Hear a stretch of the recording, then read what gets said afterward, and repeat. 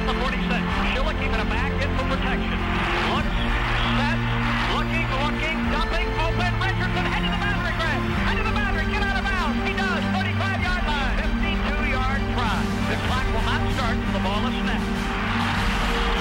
There is the snap, the kick. It is in the air. It has lifted. It's good! It's good! It's good! It's good! It's good! It's good! And Tiffin has won the ball game. Alabama has beat Auburn.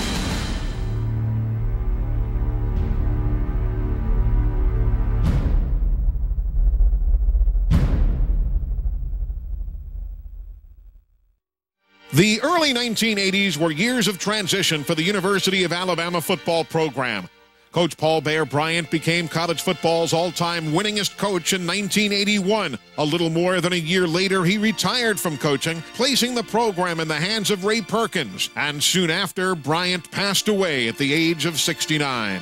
Perkins' efforts to provide a seamless transition in Tuscaloosa coincided with the rise of Pat Dye and Bo Jackson at Auburn. Recruiting and on-field battles that had once been one-sided in Alabama's favor were now being vigorously contested. Perkins and his staff recruited aggressively against their cross-state rival, searching for players who'd help return Alabama to its rightful place atop college football. And though the Blue Chips would fall Alabama's way once again in the form of Cornelius Bennett, Bobby Humphrey, and Kurt Jarvis, Alabama's success in the 1980s would also come as a result of the efforts of less heralded players like a walk-on kicker from Red Bay named Van Tiffin. Red Bay, as far as the community is concerned, is a very good community. We have a church on every block. And some of the nicest people in the world live here in Red Bay, and it's a very, very good place for our family.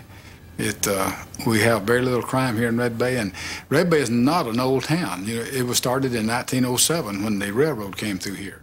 Red Bay is an outstanding town, a population of about 3,500 people.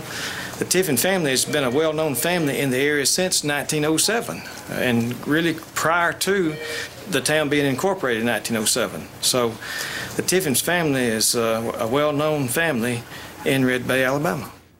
Basically born and raised here. Lived in one house the whole time. It's just about 2 blocks, 3 blocks maybe from the school here. We walk to and from school every day. You know, nobody worried about somebody picking up your kids, so your parents didn't mind letting you just walk to school. It's a whole lot easier than getting up and driving you, getting you back and forth to baseball practice, football practice. So it worked out really great. Enjoyed it. It was a very quiet, comfortable town. So it's not a bad way to grow up. Matter of fact, I can't think of a better way than the small town environment like this. The earliest I can remember playing anything was baseball. Of course, we played everything in the front yard. You know, it just depended on what time of year it was. If it was fall, we were playing football. You know, spring, we were playing baseball. You know, somewhere in between there, we'd play basketball. And so that's just typical. And my first memories here at this school was playing baseball. You know, we played fast pitch baseball just up on the hill here. And then I remember playing pee-wee football out here. So we started early. Well, he didn't have any idea about kicking when he first started playing football, so he decided that he would play, you know, some other position. So he played linebacker. And the 155-pound linebacker, you know, at any level is not a big linebacker, but you know, he could really tackle. And he was really quick, and so he was a pretty good linebacker. Well, of course, he liked football, and you know, I don't know whether he had someone that he had, you know, seen on TV or an Alabama player or whatever, but he became interested in kicking. Somewhere around my 9th grade year, just messing around out here on the field, kicking around before practice. I kind of got interested in it, but you know, I wasn't any good at it. It wasn't a natural thing. It wasn't a natural ability that I had. I just kind of enjoyed it.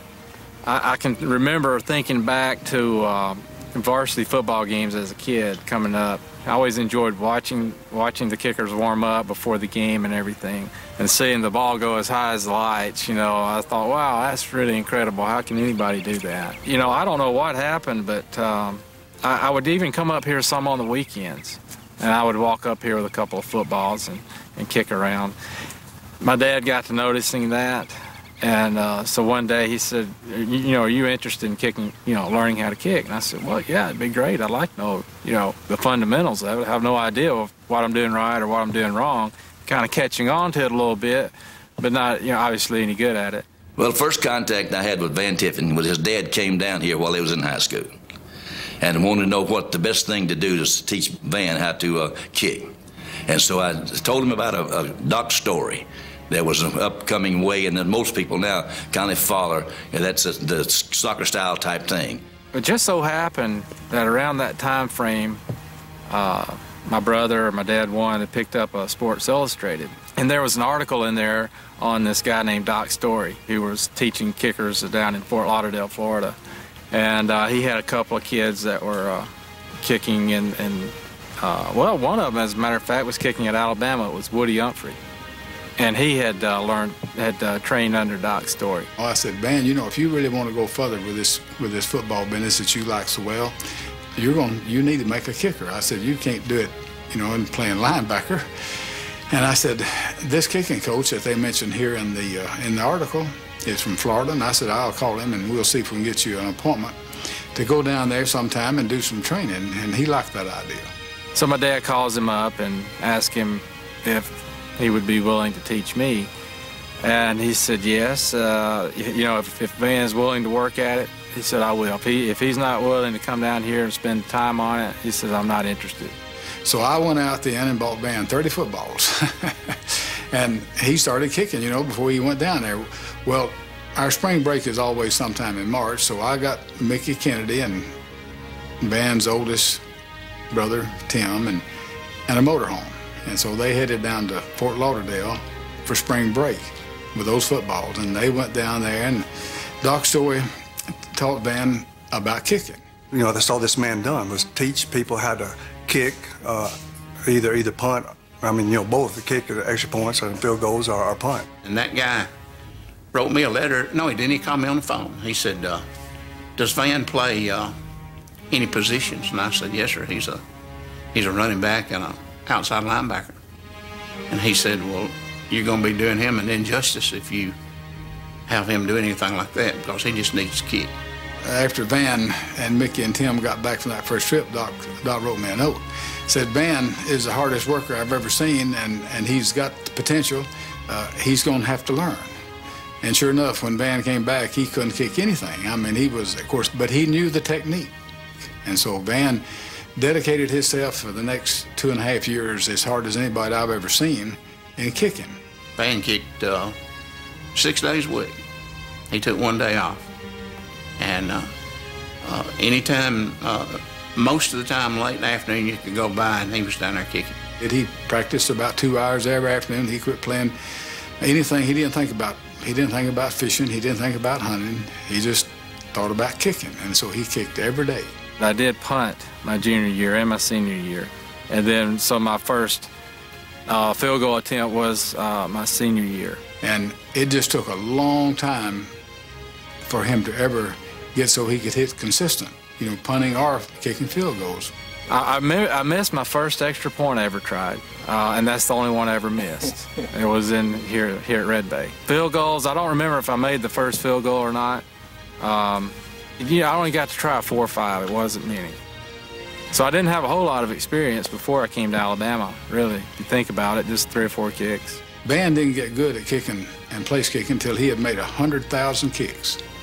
And, you know, I did a little, you know, I could tell how many he was kicking every day, and I knew how many days he kicked and how many years he kicked. And when he got down there as a freshman in college, he'd kicked about 100,000 times, and you could see him getting better all along. But opportunities for kickers at the college level are scarce, particularly for one with little game experience. Still, Tiffin continued to work diligently at his newfound craft, and people began to take notice. When the word got out that he was just dedicating himself to place kicking, which was sort of unheard of really in high school at that time. See, that was in 81 and 82. The college coaches started coming around his senior year. Well, they could tell he could really kick. You know, you could stand up there at the field house and watch him kick, and the balls were going a mile high, and he wasn't anything uncommon for him to kick a 45 or a 50-yard field goal. even his senior year in high school. Well, word got out my senior year that I had a little ability to kick. So Southern Miss called me up, Tulane. They were the only ones that showed any interest, really. He made a commitment to the Southern Miss coach that he would come down there because they'd offered him a scholarship. And, of course, I didn't say much when we were talking to the coach. And so when we got through talking to him, I said, man, you know, I'd rather for you to go down to Alabama and walk on and not never kick a field goal or never punt than to go down there and take a scholarship at Southern Miss. I said, I could at least come watch you in that red uniform. And Ben was a great punter. Matter of fact, I think it was when he graduated from high school, Blue Chip magazine, I think, rated him one of the top 3 combination kickers in the nation. But then he you know, went with just you know, just the extra points in the field goals. I was recruited to punt, and I did both in high school. That's what Southern Miss wanted me to do, Tulane. That's what they were interested in. And Alabama at the time didn't need a punter. They had Malcolm Simmons, they had Terry Sanders, which both were really good punters. And by the way, they both could wear me out punting. I mean, I wasn't even in the hunt with them. So, but you know, the field goal position was wide open, and so my timing was absolutely perfect for that. They didn't have a proven field goal kicker.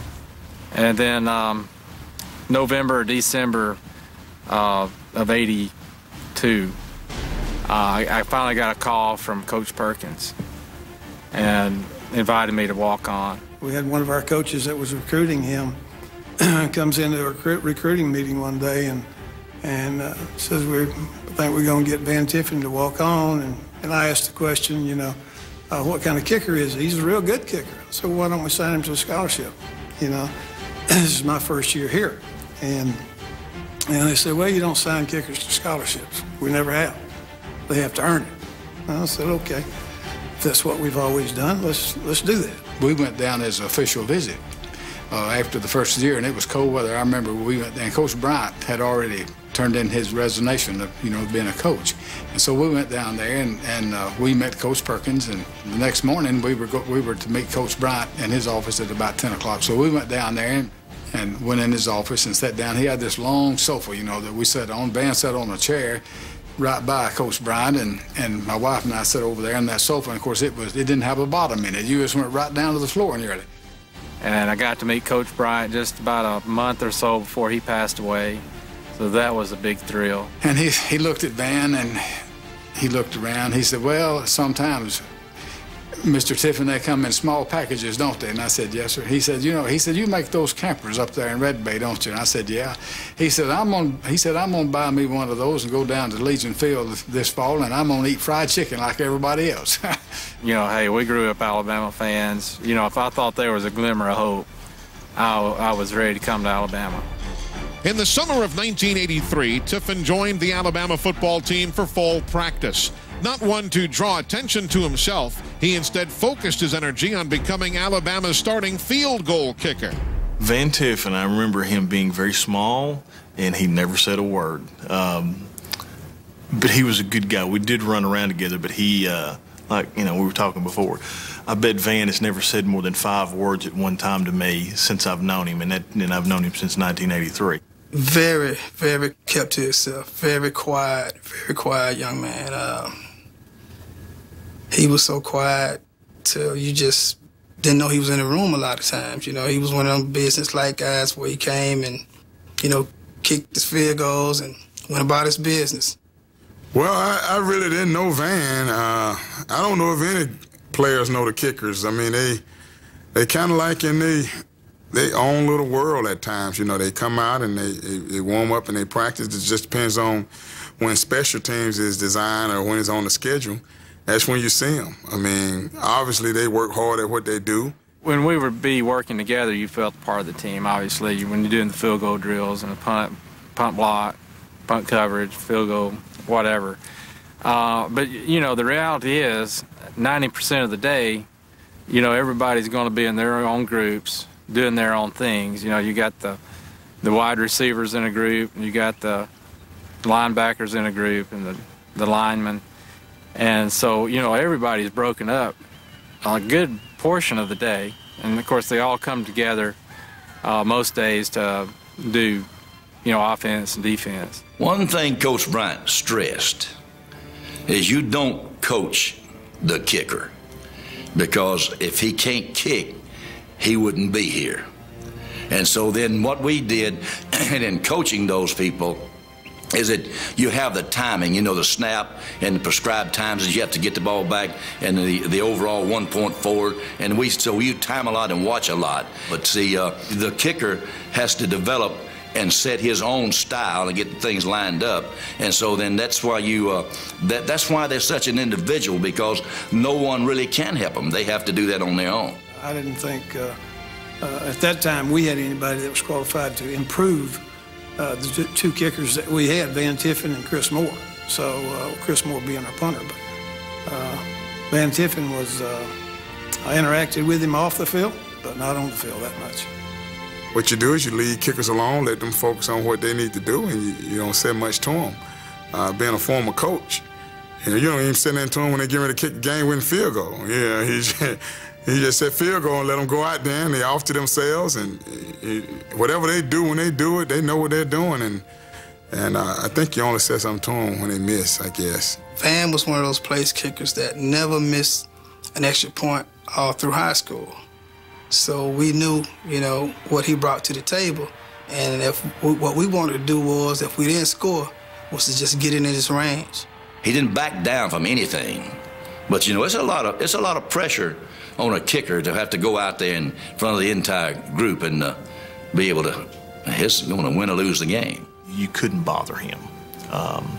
He was very calm and relaxed always. We start practicing, and then I figure out real quick, hey, I can compete with these guys, and that was kind of a surprise, because you didn't know what to expect coming out of high school. And then the scrimmages came up, a couple weeks prior to the first game, and I had good scrimmages. I think I made everything I tried in the scrimmages. So everything just kind of lined up there. And I can remember my 18th birthday getting a call from Coach Perkins' secretary. And I'm thinking, what have I done?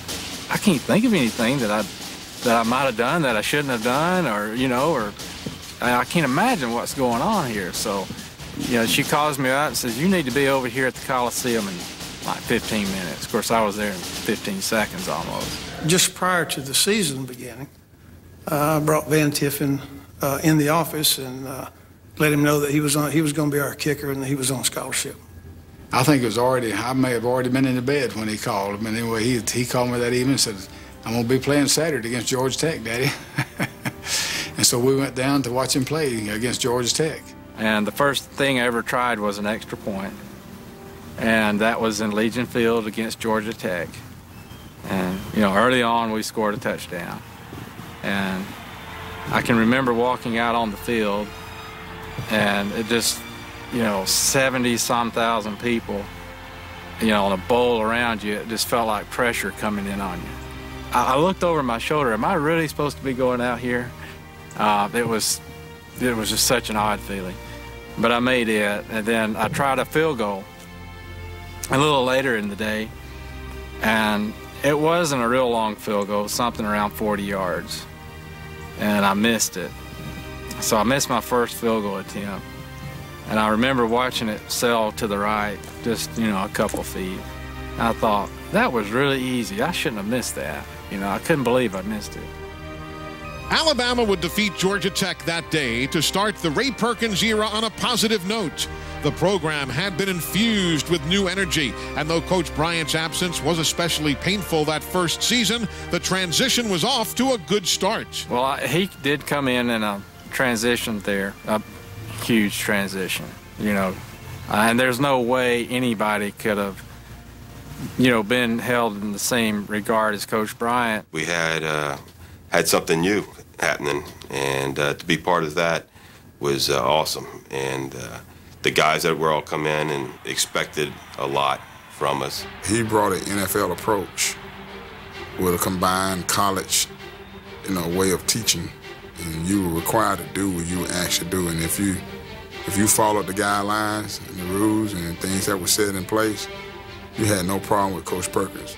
If you were one of his players and you worked hard and you did what you were supposed to do, he would stand beside you through anything.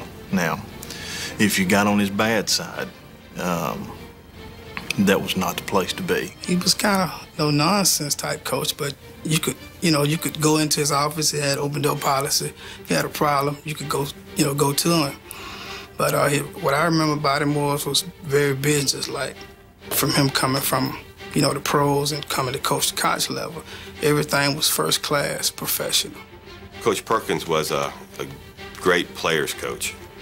I mean, he was once there. He knows. He got along with the players great. And he also stayed on the group of receivers there more so than anybody, because he was a receiver, so he wanted us to upstand that.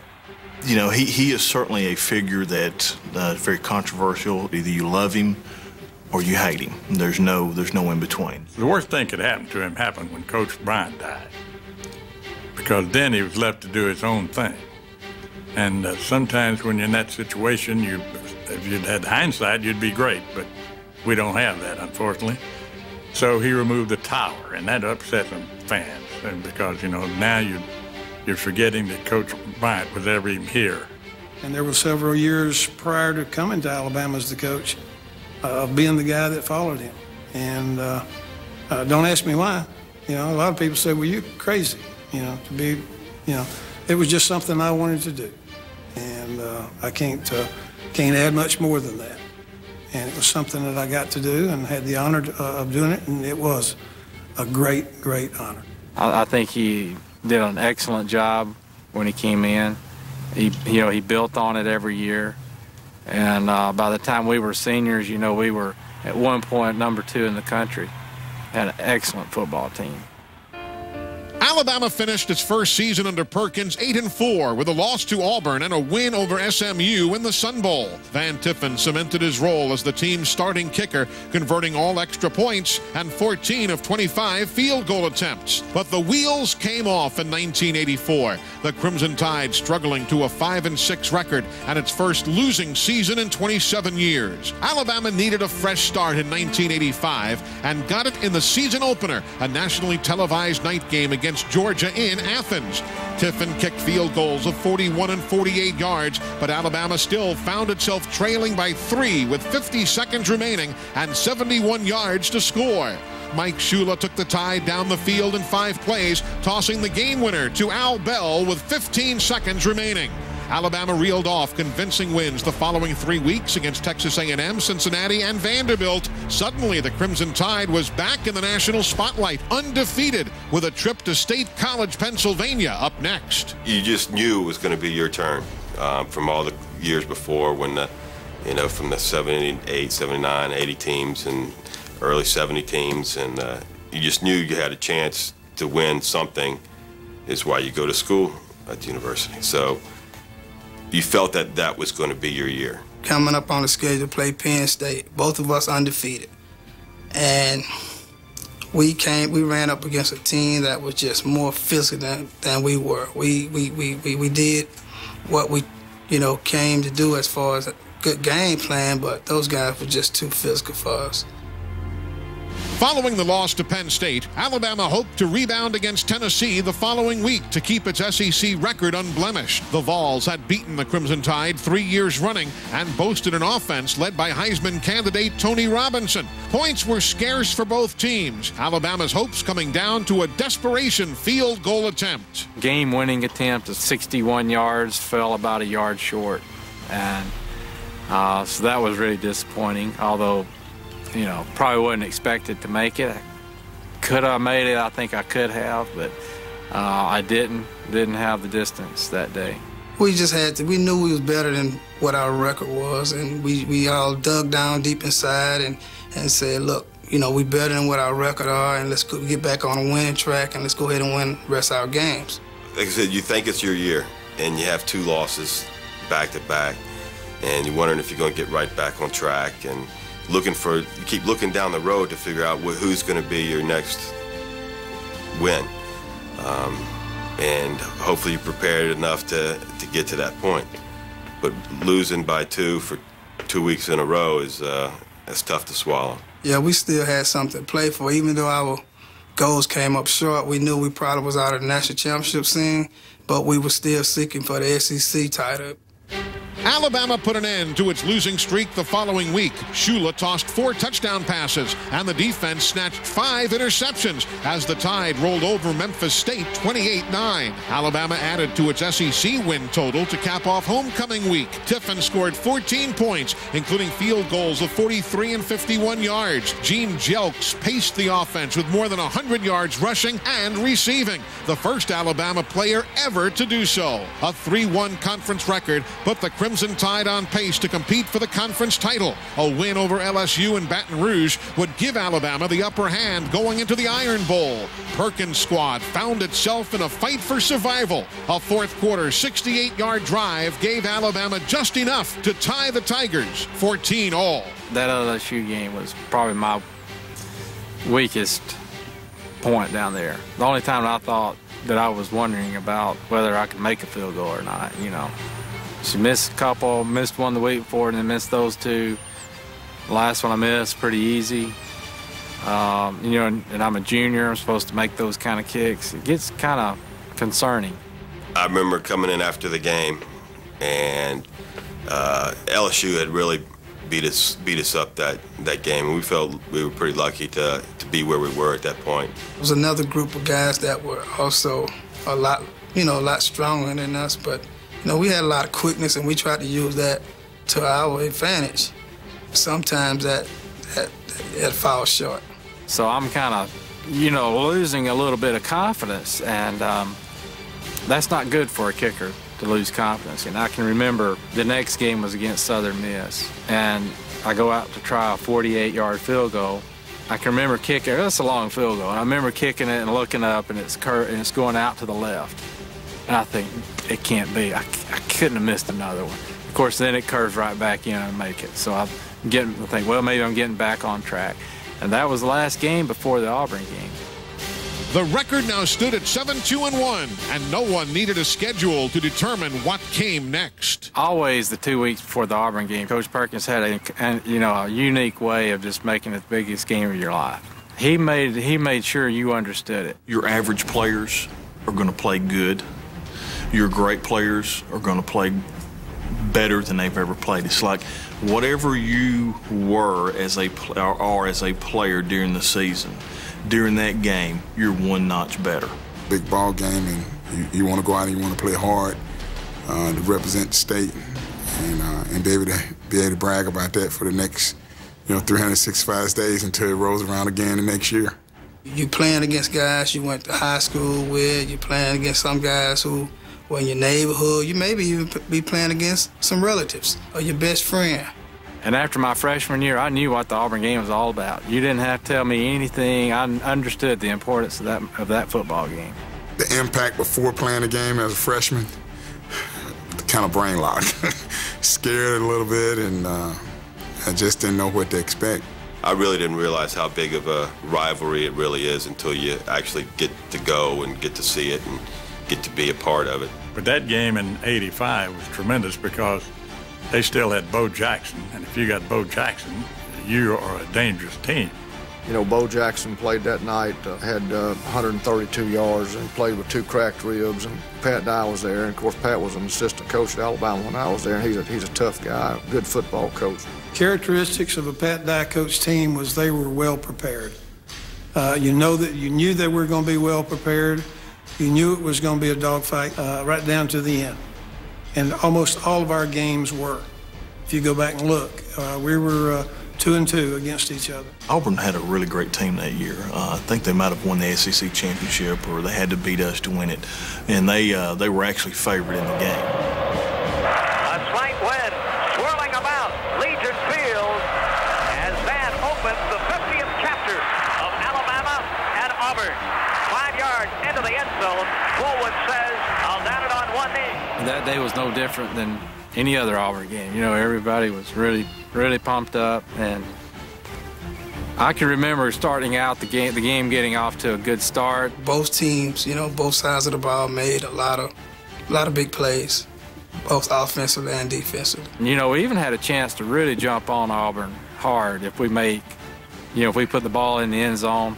we bogged down and have to kick field goals. And the score, the score just changed. We went up and they went up, and then we'd go up and they'd go up. Going into the game, obviously, we want to stop them, dead in their tracks, but we knew we probably wasn't going to be able to do that and just kind of slow them down a little bit. Alabama jumped out to an early lead, driving 90-plus yards in 15 plays for the opening touchdown. Tiffin's extra point made it 7-0. John Hand sacked Pat Washington on the next series, causing a fumble. The Crimson Tide recovered at the Tiger 14, but had to settle for a 26-yard Tiffin field goal and a 10-0 lead. The Alabama defense stuffed Bo Jackson on the next series, and a 62-yard Greg Richardson punt return put the ball at the Tiger 13. But the offense stalled, and Tiffin came through again from 32 yards out. 13-0 Alabama in the second quarter. But Auburn would get things going. A 47-yard pass play from Washington to Freddie Wagan set up a Jackson touchdown run. The Tigers cut the Tide lead to 13-7. Alabama attempted one more drive. Shula found Bell in Auburn territory for a big gain, but fourth down would lead to another Tiffin field goal, this one from 42 yards out. An Auburn field goal late in the second quarter would send the two teams to the half, with Alabama leading 16-10. It was a dogfight. It was one of those games where you were never relaxed. No matter if we went ahead, it didn't really matter if we were 7 points behind or 7 points ahead. It was just like the score was 0-0 because anything could happen. It was good to have 3 field goals in a row to get your confidence up. So I was feeling really good at halftime. You can't go into halftime feeling kind of down, if you miss 3 field goals or even 1. But it's good to go in with 3 under your belt. You had some prolific players out there. I mean, Bo Jackson can turn a game around in a heartbeat. Cornelius Bennett, could just single-handedly change the course of a game. So you really had some great guys out there that could make things happen, and it was just a matter of time before it happens. You knew it was going to happen, you just didn't know when. Neither team was able to score in the third quarter. Tiffin going wide left on a 52-yard attempt. Alabama mounted a solid drive to begin the fourth, but Shula was intercepted in the end zone on a deep pass to Richardson. The Tigers responded, driving 80 yards and sending Jackson over the top on fourth down. An Alabama penalty on the extra point gave Auburn a second chance on a miss, and the Tigers took the lead 17-16 with 7 minutes left. The Tide offense took over at its own 11. A key third down conversion from Shula to Bell paved the way for a spectacular 74-yard run by Jelks. Alabama missed the 2-point conversion attempt, but held the lead 22-17. One of those games where neither team wanted to give up. It was a back and forth, and nobody wanted to give up. They were basically controlling the ball that whole game. Fortunately, our offense was doing a great job, too. It looked like it was going to be one of them games. You could see it just by being there and watching it on TV. Whoever had the ball the last, that's who's going to win. Defensively, it was not a very good game at all, and probably it was our it was our fault that we even got in that situation because we just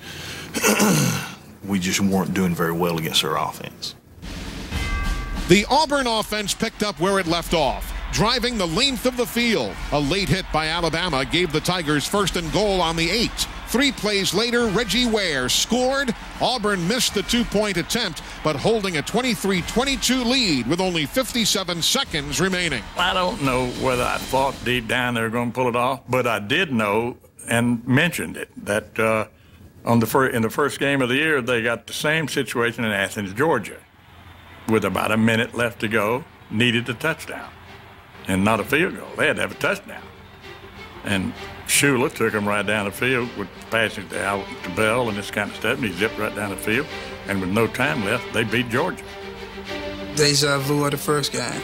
So that was one thing that sure enough gave us confidence, because we had been in that situation before. We got the ball, we behind by a score, and we getting it with 57 seconds. So nobody was ruffled. Nobody was ruffled. We just said, hey, look, let's get in it, go down and score. So they had done it. And I thought, well, at least they got a chance, and they don't need a field goal to win it for them. They don't have to go all the way. And so there was hope there. But a man that's drowning will grab anything that floats by, and that's perhaps what I was doing. The Tide offense took over on its own 20 in a situation that looked all too familiar to some. Things turned from bad to worse. Shula's first pass fell incomplete. On second down, he was sacked with 37 seconds left on the ball on the 12. Hope was beginning to fade. We had some players to make some really great plays to get us in position. We had to really claw our way down the field. You talk about a team effort. You know, we get the ball back. We've got, so many seconds left on the clock. I think people forget, what Shula did to drive down the field. I think they forget about what Greg Richardson did when he caught the pass and he drags the guy out of bounds just to get out of bounds. Being in a huddle that Mike Shula controls, there's a calm and there's a confident factor there that, Mike is going to put us where he needs to put us into position, and he's going to make the right check. Very calm, very calm. He just told us guys, look, we in this together. Let's go home, let's execute. Let's go down and execute. On 3rd and 18, Shula hit Jelks in the left flat for 14. Jelks worked his way to the sidelines to stop the clock at 29 seconds. Now I'm thinking, okay, not much hope. Something big's got to happen. So I'm standing but I'm up at the sideline. I'm thinking, I don't need to be back there warming up or anything. I need to be up here just in case something big happens really fast and in a hurry. That may have been about the time the two guys on the sideline told me it's going to come down to you. You start thinking about all your practice, all your kicks, and then you say, oh my God, Vans might have an opportunity to win it. You wouldn't believe how many times we actually rehearsed beating Auburn in the last second of field goal. And we practiced it 1,000,000 times. It was like we knew we was going to score. We knew we was going to score. We just didn't know how, but we knew we was going to score. 4th and 4, a desperate situation. With Auburn and everyone watching looking for the pass, the Alabama coaching staff opted for the unexpected. The greatest play was the little end around like that Bell ran to move the chains, keep the ball alive. So everybody's looking for a sideline cut or something to get the ball out of bounds. And Perkins sends in a reverse, Al Bell. But we ran a reverse, and that was a call by Rocky Felker out of the press box. And Shula, a quarterback, make an outstanding block. I mean, he leveled a guy out, just leveled him out, which, enabled us to get out of bounds and stop the clock also. 1st and 4. Bama must reach the 30. Toss sweep, no reverse. To Bell. Bell will have the first down. He's at the 40. Bell out of bounds at the 47-yard line.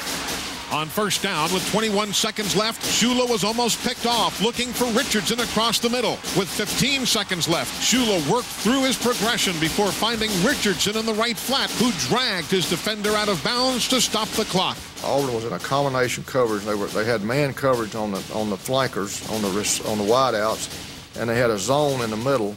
And everybody was looking again for him to throw the long sideline cut or to get out of bounds. But it was one of them plays where they dropped back in deep coverage, and Shula dropped back and looked at his first option. I guess his first option wasn't there. Looked at his second option, and I did a little 9 to 10 yard little loop route and just kind of went across the middle and was taking my time because they were clearing out. And I'm just waiting, just knowing I'm wide open, just saying, Shula, throw it to him. I said, just throw it. They drag Richardson across the middle, and after he clears the man coverage, Shula hit him across the middle. And then one of the defensive backs tackled me.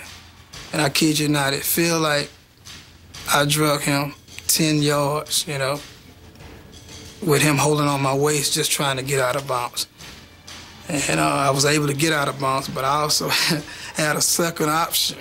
I kept thinking, well, if he tackled me, I got to still try to throw it out of bounds some kind of way, to make them not know it's a fumble, so I could get, keep the clock going. So it worked out perfect. 15 seconds to go. Again from the 46. Bell in motion. Shula keeping it back in for protection. Looks, sets, looking, dumping, open, Richardson, head to the boundary, Greg. Head to the boundary, get out of bounds. He does, 35-yard line. 6 seconds to go. Let's bring on the field goal unit. 6 seconds remaining. No timeouts. Auburn leading by 1. Enter the former walk-on from Red Bay, the quiet young man who attempted his first field goal in a game only 4 years earlier. Bo Jackson, Cornelius Bennett, Mike Shula, the coaches, and a national television audience could only watch. I'm not going to stay here and say that, you know, you want to kick a last-minute field goal that's 52 yards. 25 or 30, yeah, we'd be ready all for that, but, you know, 52, that's not something that you really look forward to, that you would want to happen, but, you know, nobody wants it to come down to that. You know, they want to score a touchdown and everybody go in, but that's why you're there. That's why you're a kicker. You're there to make that tough kick. You know, you only get one shot and one shot only. This situation required a no-huddle field goal, what we call a no-huddle field goal. That means to go out there, line up, snap the ball, and kick it. I mean, we didn't anybody have to call for it. I think it was quite obvious what we needed to do, you know, and our players knew it too. You know, we rush out on the field because we're not 100% sure he got out of bounds. Although if there's only 6 seconds, there would have been no way to set up for the field goal. But, you know, we wasted no time at all and got out there just really, really fast. Didn't want to give anybody opportunity to do anything wrong, so we did a quick set, and band got ready. And then, you know, you start thinking, am I going to be the one to miss it, or what are you going to do to celebrate after he makes? I mean, you think about all of it. Well, we rush out on the field, and, you know, we set up for the kick. You know, at that time I had a tee, lined the tee up. And I can remember looking back at the goalpost, and it, you know, went through my mind, you know, what was actually happening here, you know, how important the kick was.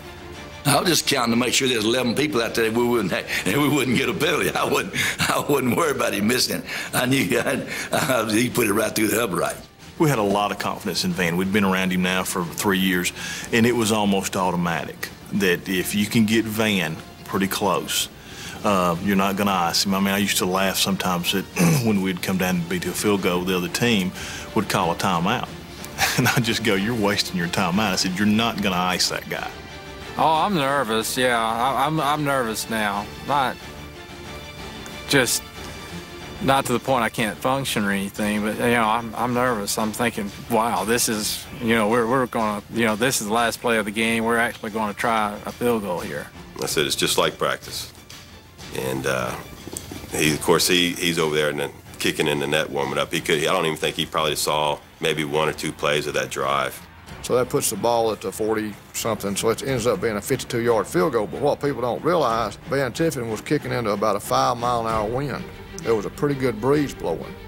And that's what I was really worried about, because I knew he had the leg, but I didn't know I just didn't know about the wind. So, you know, back on up, you know, look up once again at the goalpost. And I don't even really get set good, and I just out of the corner of my eye see the ball coming back there. And it really shocked me, because normally the snapper didn't snap it that quick. He would, you know, he would at least allow the snapper put his hand down, look back at me, and then make sure I was ready. But, you know, I don't even think Larry ever even looked back at me. You know, and here comes the ball. So I was late leaving for the ball. But I went on ahead and kicked the ball, and I could feel Kevin Porter, he's the defensive back, set up on the outside to try to block it. And I could feel him being there. Normally you didn't feel that. So there was 2 things that happened. Number 1, I left late. Number 2, he left early. He was offsides. I was late leaving the ball. So actually, he was on the ground when I kicked the ball. So had things been a little bit timed a little bit differently, it would have probably at that point gotten blocked. There couldn't have been more than 1 or 2 seconds on the clock when Van hit the ball, and it goes through the uprights, and it was just one of those beautiful things. It was a good snap, perfect, good hold, Van perfect kick. Felt like I hit it good, and I can just remember looking up at the goalpost and seeing it go down the middle. And at that point, I thought, I can't believe it. This is unbelievable. you know, this is going to make it. Because, you know, you can tell it takes it 2 or 3 seconds to get there that far away. It was just incredible to see, to look down and see it going right down the middle and understanding that that was going to be 3 points, that was going to be the end of the game. So it's going to be about a 52-yard attempt. The 52-yard attempt will be it for Van Tiffin. This would win the game. A 52-yard try. The clock will not start till the ball is snapped. There is the snap, the kick. It is in the air. It has drifted. It's good! It's good! It's good! It's good! It's good! It's good! Van Tiffin has won the ball game. Paul Kennedy and I were broadcasting the game, and so we lost control and enjoyed it. So it was a great victory. It really was. Doug Layton and Paul Kennedy. Paul was doing the play-by-play, and Doug was doing the color, and Paul Kennedy said, "It's good." And then Doug Layton said, "It's good." And Paul Kennedy said, "It's good." They kept on saying, "It's good, it's good." And finally Doug said, "Alabama wins." Things like that just happened. Nobody planned it because we had no idea how the game was going to end. And then when he said it's good, I just said it's good, and he looked at me and said, and so we said it a few times. Later, it turns out it galled all the Auburn people. They thought we were rubbing it in and all that kind of stuff. And yeah, we probably were a little bit, but it was all in fun. Halfway there, you knew it, and just turned around. Van, both of us would start looking at each other, and that was it. And he was unemotional. I mean, I don't think he got very excited about it till everybody hit us on the sideline. The only thing that comes to mind is running to the middle of the field after he kicked the field goal and trying to hold him up in the air like everybody else was and telling him, and then saying, "I love you. I love you, Van Tiffin." You know, that was a great moment. I was one of the first one out there on the field slapping Van Tiffin across the head and high-fiving. I mean, it was almost like the weight of the world came off your shoulders because, you know, at that particular point in time, you know, it didn't look like we had a chance of winning the ball game. I remember Chris Moore and Mike Shula being the first ones to us, and man, it was deafening. I'm kind of shy. I'm not real, you know, outward personality and everything, and I'm just not.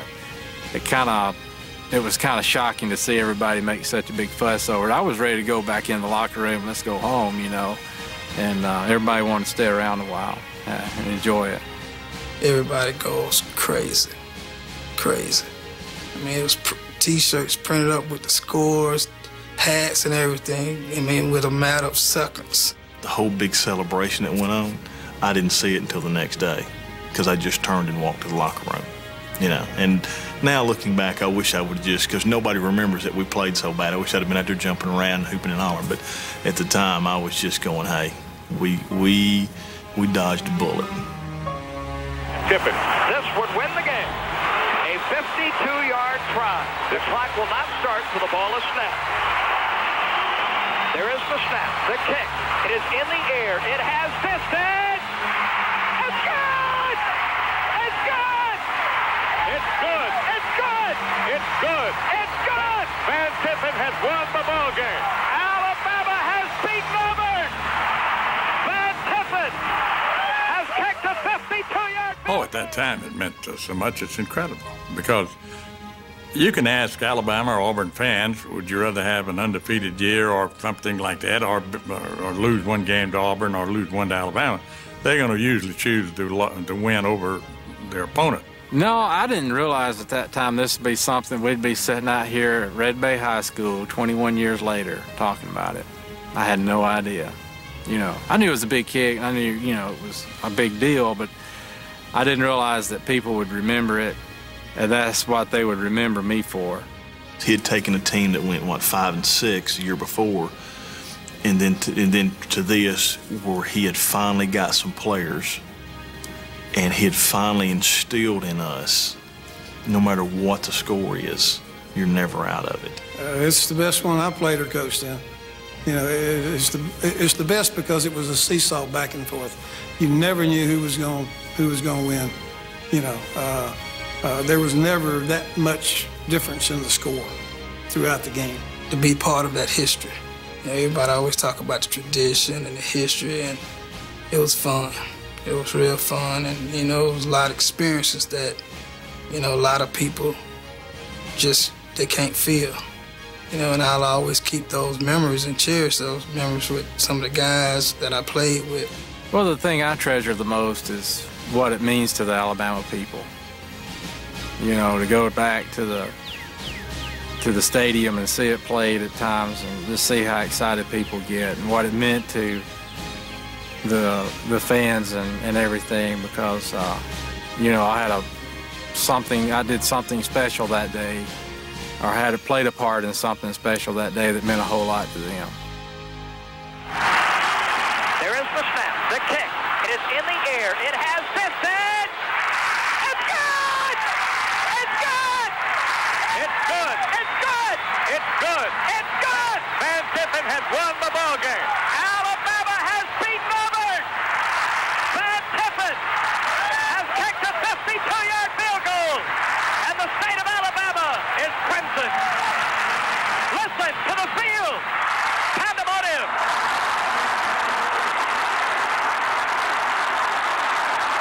Listen to the celebration. Jerry Duncan, are you down there?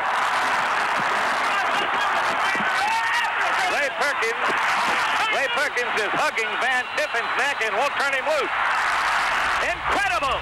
Alabama down to one timeout. You recall it was third and very long. Half a minute to go in the game. Alabama has come storming back. And indeed, Shula finding Richardson. Complete to the 35 with 6 seconds to go. Alabama is able to kick a 52-yard field goal. And Alabama returns to campus in triumph.